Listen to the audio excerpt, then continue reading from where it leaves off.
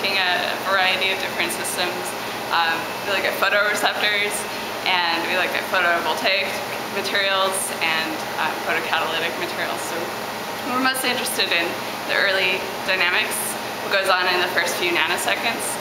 And so we have an amplified TISAP system in order to do the ultrafast transient absorption measurements. But a lot of these systems also have chemistry and dynamics that happen on much longer timescales. So what we use the Pismo for is to convert our ultrafast laser system into a spectrometer that can be used for longer time dynamics. Again, microsecond, millisecond dynamics. So usually in the amplified laser system, you're picking one pulse out of, it's a kilohertz system, so you've got your oscillator here that's at 80 megahertz. You're picking one of those pulses out to get amplified, and what comes out of the amplifiers is 1 kilohertz. All those other pulses here don't get amplified and they just go to waste. So what we do with the Pismo is pick another pulse out of that pulse train so that it can be used for the probe pulse in the experiment. So the pump pulse will still come from the amplifier, but now we're picking another pulse out that can be delayed at any increment of the 12 nanosecond repetition or period of the oscillator. So by picking these other pulses out, we can choose to probe out beyond 10 nanoseconds, every 12 nanoseconds out as long as we want.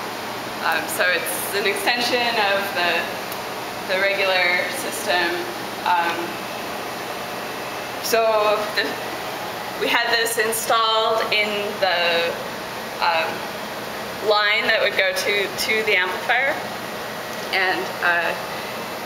and then right now the pulse that gets rotated by the pulse picker would get ejected here from the polarizer cube, and then it would go down along this line, and we can use it either as 800 nanometer light, as an 800 nanometer probe, or we can double it and use 400 nanometer light from it. But what we really use it for is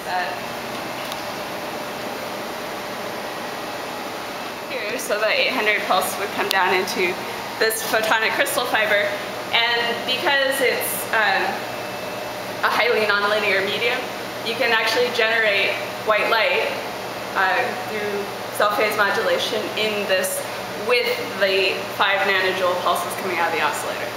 So we're using unamplified light to generate the white light, and then we can use that for broadband probing.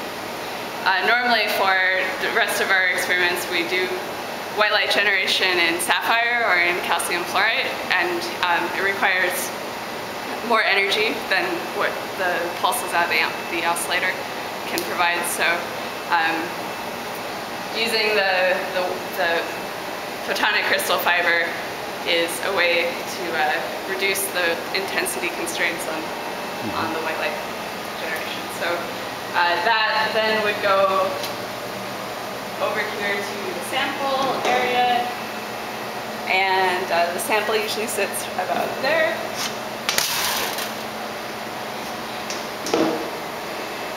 So that you have the pump pulse and the probe pulse coming together in the sample.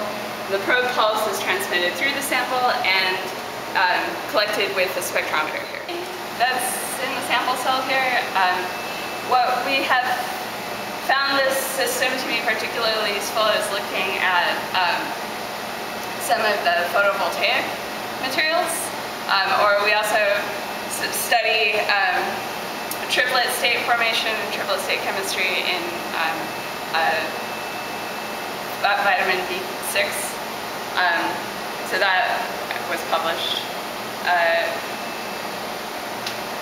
So we look at a variety of samples.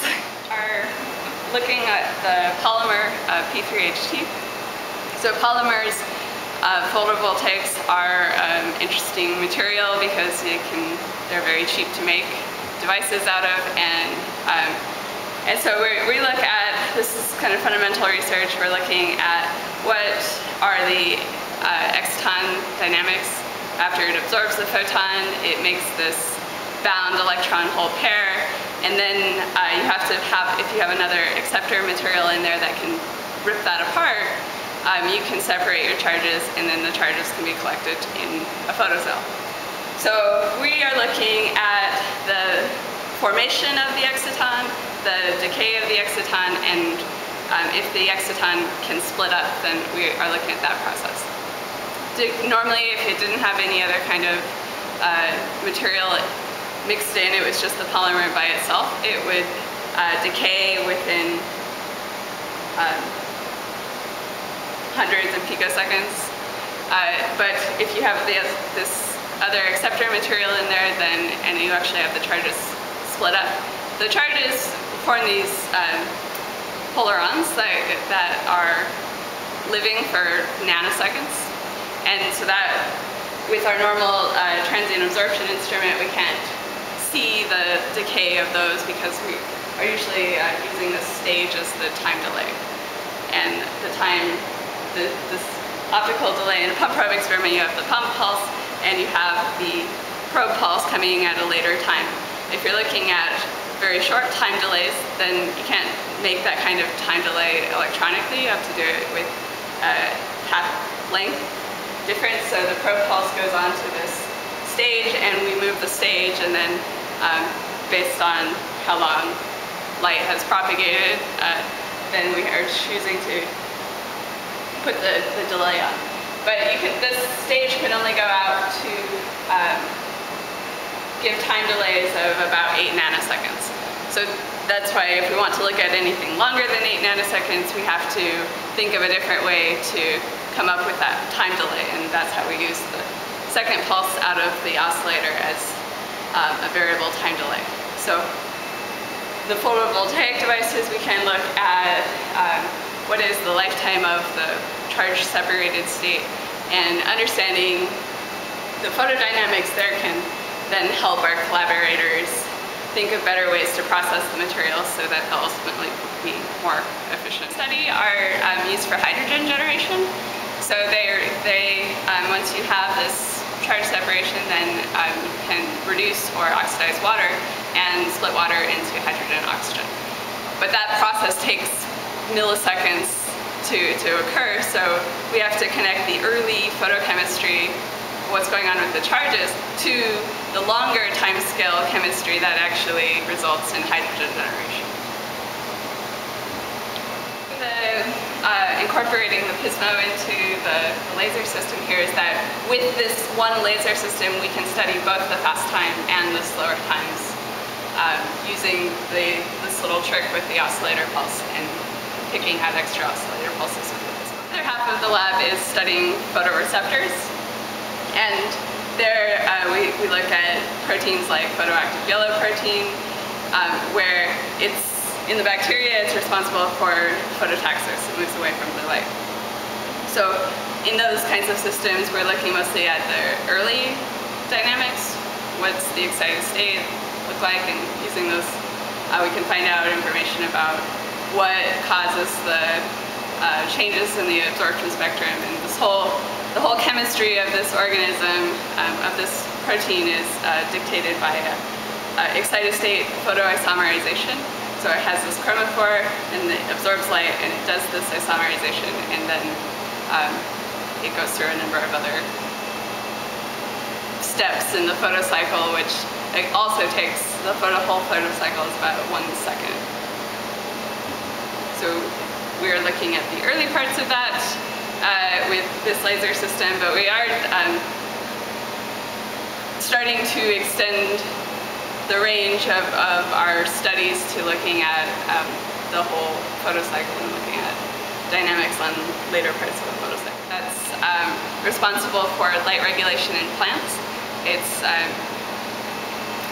has a shade avoidance response, and we're studying the photocycle, and a lot of the phytochromes that come from bacteria have never been studied before, so there's nothing really known about their excited state dynamics.